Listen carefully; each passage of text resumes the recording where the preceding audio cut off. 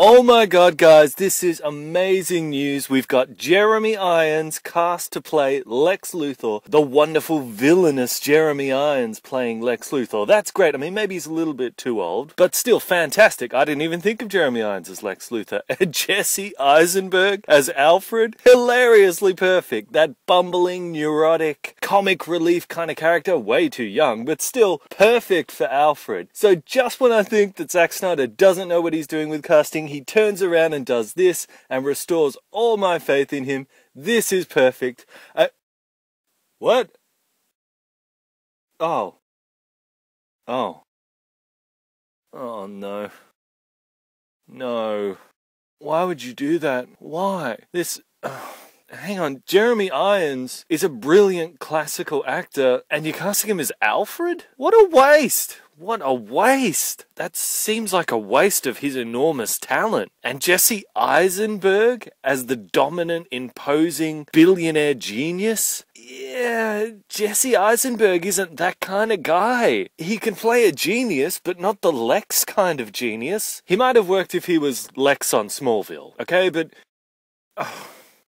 I feel like a massive idiot. I feel like a massive idiot because I've been working really hard on this Man of Steel Final Verdict video where I'm defending that movie, defending Zack Snyder, defending DC. Almost finished. It's a long video. And now this news comes out and I don't even want to put that video out anymore. I feel like an idiot that I've been working hard to defend these bigger idiots. I mean, of course I'll put the video out because I spent so much time on it, but I feel like the world's biggest idiot for having faith in these guys now. That's how I feel. And you know the worst part is I've been rewatching all the old Marvel movies, all the Phase 1 Marvel movies to get ready for my next What It Should Be video. And I've been having a great time. Those are such fun movies. And you can see going back that they knew what they were doing right from the very beginning. It's the exact opposite of how I feel about DC. DC just crushes your hopes at every step of the way. So I'm gonna jump ship. I'm gonna officially jump ship. In the cinematic universe, I'm going over to Marvel. I'm done with DC. I don't care about DC anymore. I'm finished with them. I mean, I kind of have to see the movie when it comes out, but you know, I was gonna like be there opening night, first one in line. I was gonna have to like go completely dark off the internet so I avoid spoilers and all that because it comes out a couple weeks later in Australia as it does there in America and elsewhere. Not gonna bother with that anymore. If I catch spoilers online, I don't care. And will I show up opening night? Nah,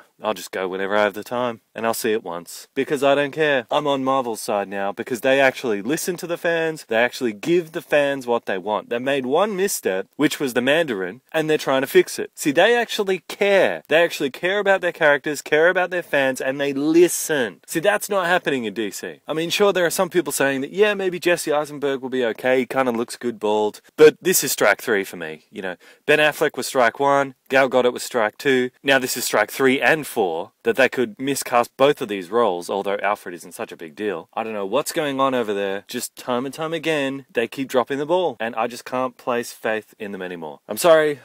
I'm sorry, I know this sounds really depressing because I am really depressed about it, and it hurts me to say it because I'm a big DC fan, but this is like a George Lucas Star Wars prequel situation. You know, if you're a fan of Star Wars, you just have to emotionally detach yourself from what's happening because you can't constantly have your hopes crushed. That's what the DC cinematic universe is doing right now. So I've checked out. I'm done. Disconnected from the project. I don't care what they do anymore.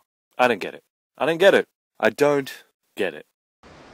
You have broken what could not be broken. Hope is broken.